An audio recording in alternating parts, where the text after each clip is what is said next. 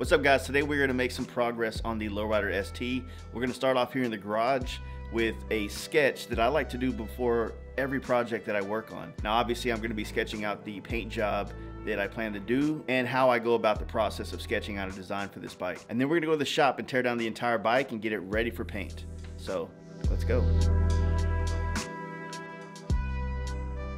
So what I do is I typically will take a picture of the bike and then I'll put it in my iPad, and then with one of the drawing apps I will pretty much just outline the entire bike. I'll then put it in Photoshop, as you guys can see, make a print. We have a ready template and I can print out as many as I want in order to come up with the ideas. So typically what we do here is start with a pencil, eraser. Having like this outline, the whole side of the bike, I can kind of start to generate some kind of flow with the graphic.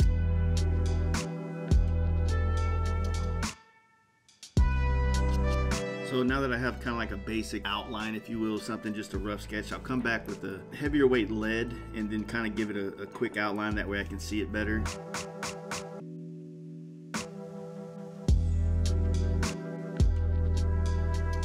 So I'm gonna go ahead and ink things out right now with the Micron, then I'll erase all the pencil marks and start coloring this bad boy in.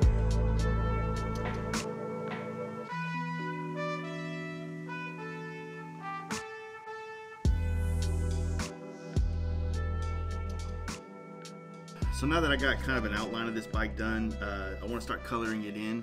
And I know for a fact that I want to have a peach color. So over the years, I've leaned way too much into the grays, which is kind of like my favorite color. I've always liked peach a lot. I just never could find a way to pull it together. And I did a helmet recently that you guys saw in this YouTube video that I think gave me some understanding to the color and how I can bring it together with other colors that I think will look good in an actual paint job. The other thing is, I just painted this bike for Tommy of Cowboy Harley Davidson, and I am in love with this brown. And I think I want to implement it with this paint job, using brown, black, peach, gold leaf, and then bringing some cooler colors in like purple and maybe a baby blue or something like that. Can't do all that in a sketch, but I can get a color balance, and that's what I'm going to show you guys real quick, is the balance of all the colors that I'm going to do. So let me get to coloring real quick and then see what you think.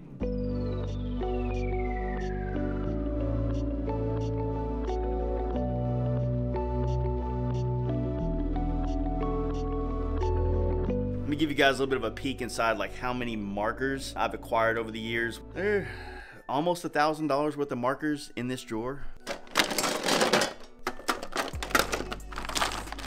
Prismacolor markers are very expensive, but they are kind of top of the line. I don't know if what I use them for is the best practice, but it helps me get an idea. It helps me save a lot of time whenever I'm in the paint shop. I'm not spending as much time trying to figure out colors there. I can figure out the basis of it here and then make the work process there much quicker.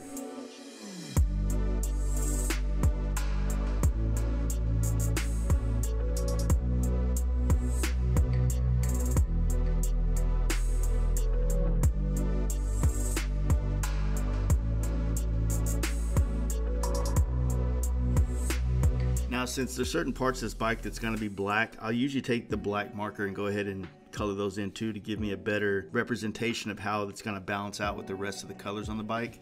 The main tubes on the forks are black. I do hope to put some gold inner fork tubes. The windshield is black. Now this color in real life is very, very metallic-y. I don't really want this to have like a huge flaked out look. I want it to have a racy kind of pearlescent vibe to it. In the black here on the paint job, I plan on doing some gold pearl fades. You guys might not see it. I think that's what kind of separates some of us painters from each other, is the ability to really visualize what you're doing and where it's gonna go. Sometimes I have a hard time, once I've done a sketch and I'm very stoked about, trying to convince a customer who may or may not have the vision that I have, trying to get them to see it. That's one of the hardest parts sometimes with custom painting.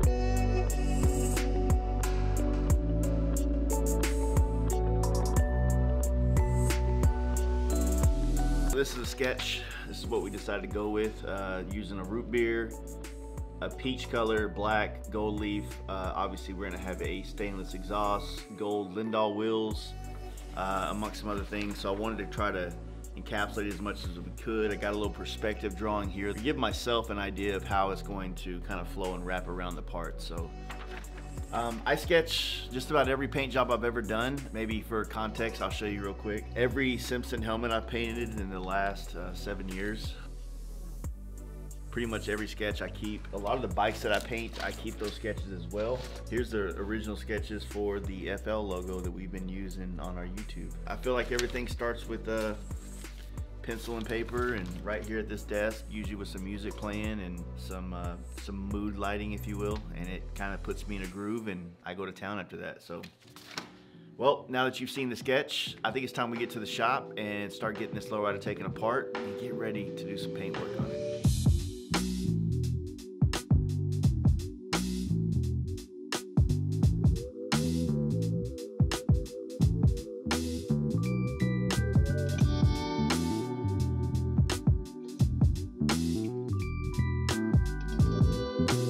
Finally in the shop, and we're getting ready to start tearing down the Lowrider ST to get ready for our transformation, makeover, whatever you want to call it. I've been riding the bike for a little bit. I got about 2,000 miles on it. It's the perfect time to take it apart, do the first service, and get the paint job rolling on this. I got my colors selected, the sketch is done. Let's get this thing started. Let's get it apart.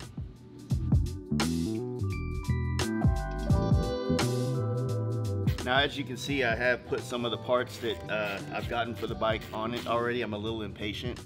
So, got these awesome side covers and dash from Italian Performance Parts. Looking forward to painting these things and putting a little bit of my own twist to the carbon fiber.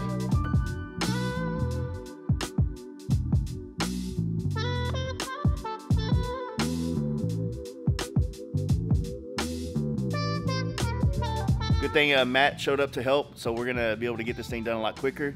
And I'm glad he showed up because there's parts of what he's gonna be helping me out with that I think is important for you guys to know about the paint process, as well as Matt's gonna be doing all the powder coating and stuff on this bike as well. So kill two birds with one stone. Yeah.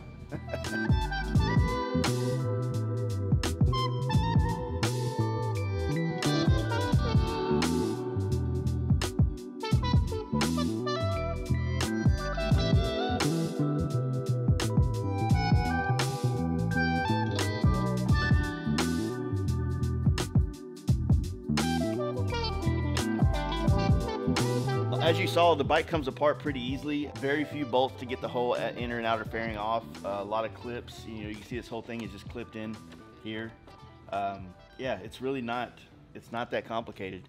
You can almost take this bike apart with an IKEA tool set. We're gonna finish taking off these pieces from the inner fairing and then get it ready to go to Matt's, and Matt can start getting it smoothed out, getting it primered, and then getting it final sanded and ready for actual paint, which will, you know, hopefully be able to knock out here pretty quick. Not to add any pressure. All right, guys, Matt and I got the entire bike paint job taken apart. Everything's on the floor, ready to get sanded. Inner fairing, front fender, outer fairing, gas tank. We got the carbon fiber parts from Italian Performance right here. They'll be getting painted as well. These are some of the mud guards and chain guards.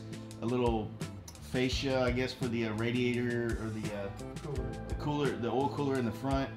Inner bags, outer bags. That's pretty much the entire Lowrider ST. So I am gonna be running a tour pack on this bike. It's gonna be the first time I've ever painted a tour pack to actually go with the paint job on the bike. There's not a lot of bag space on these. I'm gonna have to run a tour pack, so might as well make it look good. I hated running a tour pack on the baggers. I just felt like it took the whole sportiness away from it, but kind of dig the way it looks on these lowriders, so I'm gonna lean into that a little bit more on this one. So basically what's gonna happen now is I'm gonna start sanding the parts. Matt's gonna take the textured parts home with him and get those things all smoothed out, primered, and ready for some paint. And hopefully by tomorrow night, this thing will be ready for some base coat in a perfect world. So we'll see how it goes. All right, we'll see you on the next video, guys. Peace.